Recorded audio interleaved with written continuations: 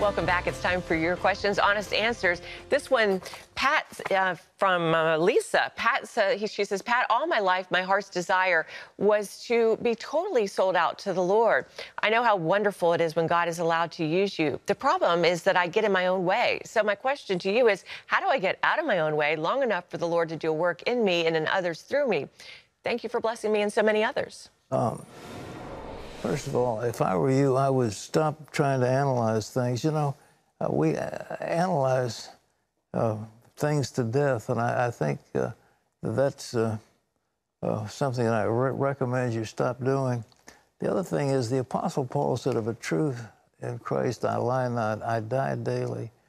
And, you know, you and I need to die, and you're so worried about yourself. How do I get myself out of the way? Well, just try dying. I mean, really, forget you and start thinking about the Lord.